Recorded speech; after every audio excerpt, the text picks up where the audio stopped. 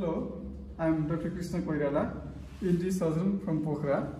Today I will be describing on basic X-rays in otolaryngology.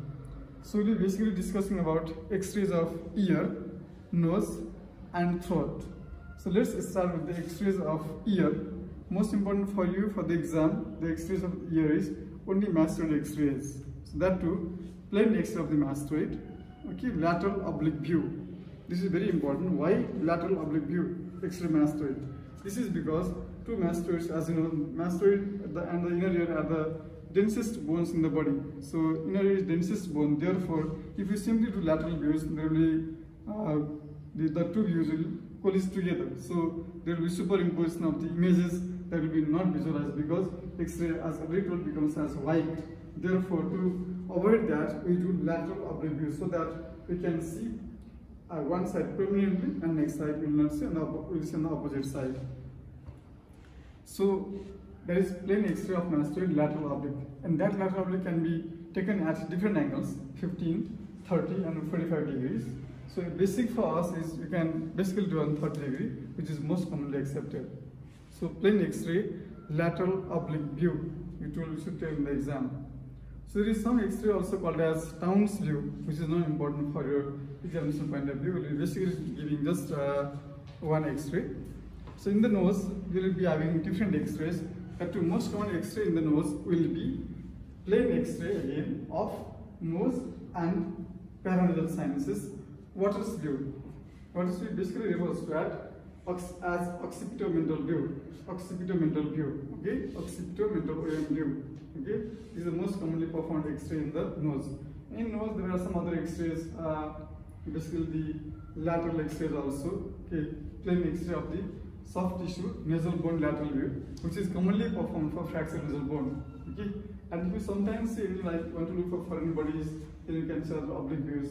But the most important being X-ray of nose and PNS waters view and plain X-ray of nasal bone. Okay, lateral view for fractured nasal bones. If you suspect X-ray fracture, then suppose sometimes AP viewers required when you have some foreign body, suspect some foreign bodies in the nose. Then in the throat, the commonly performed X-rays are, as you see in the X-ray view box, that is mostly plain X-ray of soft tissue neck. Okay, soft tissue neck lateral view. This is soft tissue neck lateral view, and even AP views also. They are the commonly performed X-rays for the neck. Okay, so important thing in the neck, why AP and lateral? Because you know AP and lateral views are the compensative views. Compensative views. Sometimes if you simply do AP views, you might not exactly find out the location of foreign body. Where is it? Okay, and if you like do lateral views, you can find out the association with the cervical body. Which is very important because the esophagus starts with the lower after the lower order of C6 vertebrae. Okay, C6 vertebrae. Therefore, you should know the level where the foreign body is like lying. That is very important. And sometimes in nasopharynx, plain X-ray, soft tissue nasopharynx, okay, lateral view on extension of the neck. That is usually performed by adenoids. If you suspect adenoids in children especially, so you have to do plain X-ray, soft tissue nasopharynx, lateral view on extension for adenoids. Okay. Then X-ray chest, as you all of you know, X-ray chest usually performed chest X-ray. Okay, PA views is sometimes performed. If you suspect some foreign body in the going low towards the abdomen, okay. Sometimes when the patient comes with history of foreign body ingestion and you don't see the foreign body, then sometimes, okay, X-ray of the abdomen and pelvis. So chest, abdomen, pelvis, CAP is also performed to find out the location of foreign body in the stomach or in the intestines. That is not does not fall under our category, but you should at least be able to tell the patient that there is no foreign body in your whole abdomen. That is very important.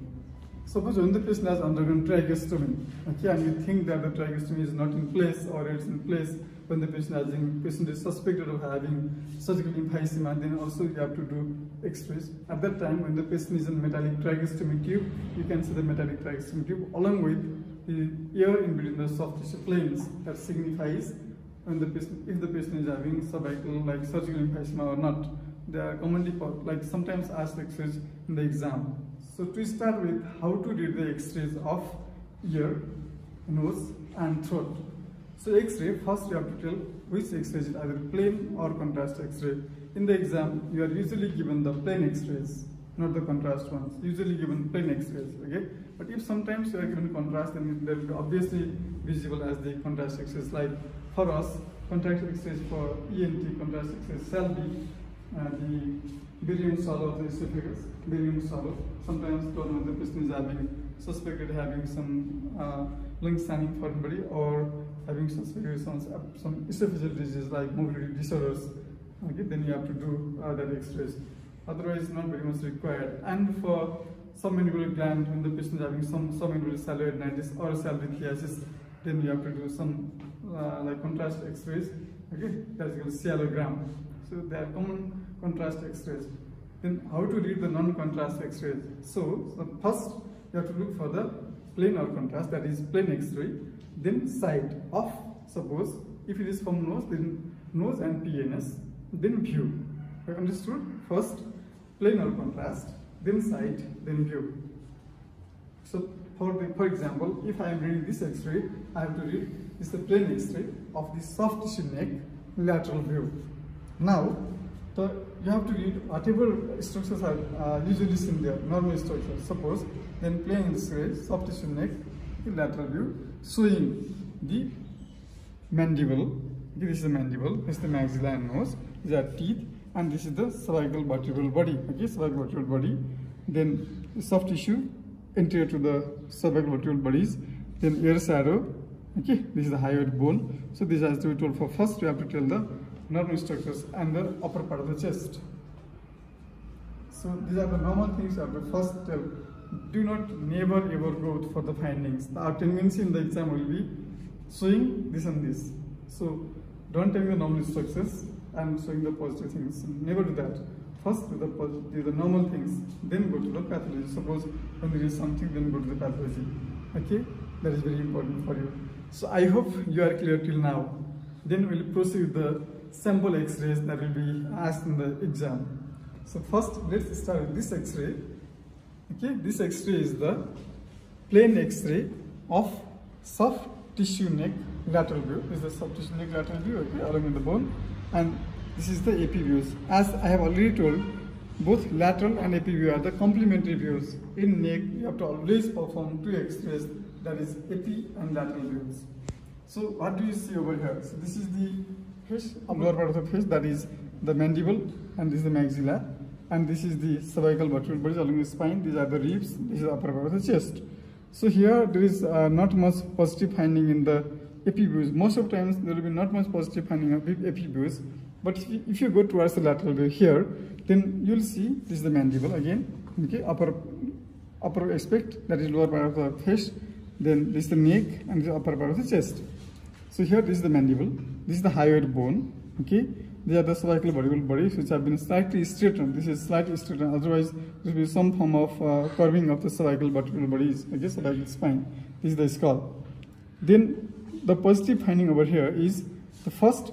There is the cervical straightening of the cervical vertebral bodies, and next finding is there is something over here. So this is the radio-opaque shadow. Small radio-opaque shadow can be visualized. Okay, on the anterior aspect of cervical vertebral body. 1, 2, 3, 4, 5. So 3, 4, and 5. So probably this foreign body lies in the piriform sinus.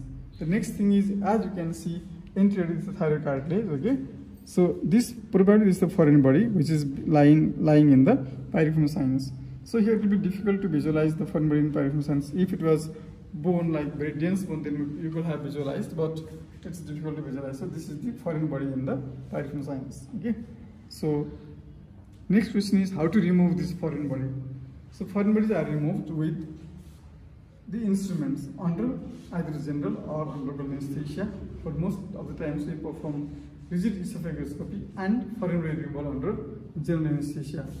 There are certain complications of foreign bodies in the esophagus, certain complications. Suppose the foreign body is sharp, that might penetrate the esophageal lumen and go towards the other aspects, sometimes the mediastinum also, or there might be perforation of the esophagus by sharp foreign bodies.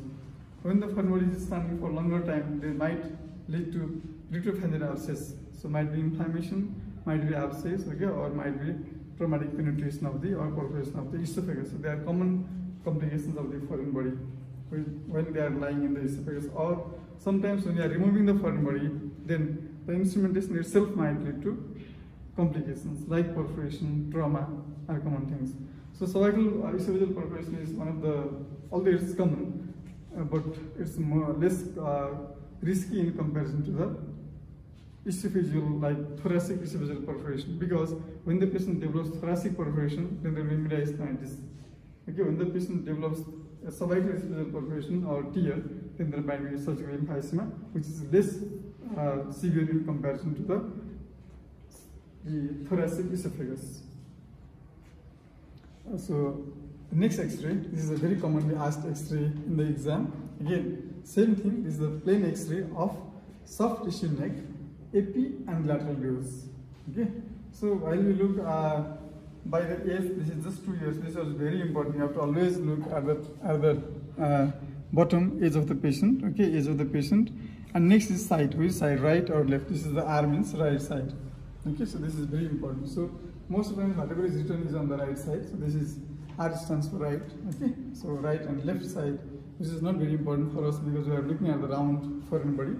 So, but age is important. 2 years male. So most of the times, foreign bodies when they are ingested by children, okay, either by children or when the patient is on psychiatric problem, patient having psychiatric problem, okay, or sometimes negative things, or sometimes while playing with the foreign bodies like coins, they might swallow.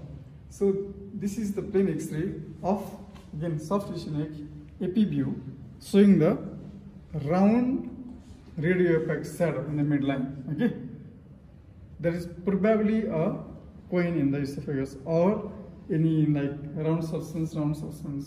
So radio-opaque round substance. Probably most of the times it's coin. So if you look on the lateral view, so this is the lateral view. So this foreign body, again, there is a radio-opaque shadow. This is a radio-opaque shadow, white shadow in the esophagus at the level of 1, 2, 3, 4, 5, 6, 7. So starting at the anterior border of the C7. Okay, anterior border of C7 cervical vertebra. So this is probably a coin because see, if you compare these two, this is round. Okay, so the face of the coin is probably on this side, and the edge of the coin is on that side. So face and the edge can be seen. Face can be seen on epi, okay, and the edge can be seen on the lateral. So this is probably a coin in the esophagus. Then suppose when you see that there is some form of edema, you have to compare here. If there is swelling or edema or the prevertebral soft tissues, then you have to suspect retropharyngeal abscess. In this case, it is normal. So usually what do you compare is the cervical vertebral body, this one, and you have to just go forwards to it. Yeah, and this should be, the soft tissue shadow over here should be less than 2/3 of the corresponding cervical vertebral body. Corresponding cervical vertebral body. This is very important. Corresponding, okay? Corresponding. So this is less than 2/3. So there is no infection or no inflammation or abscess formation. And this is the trachea. Okay, this trachea, which is the airway, is normal over here.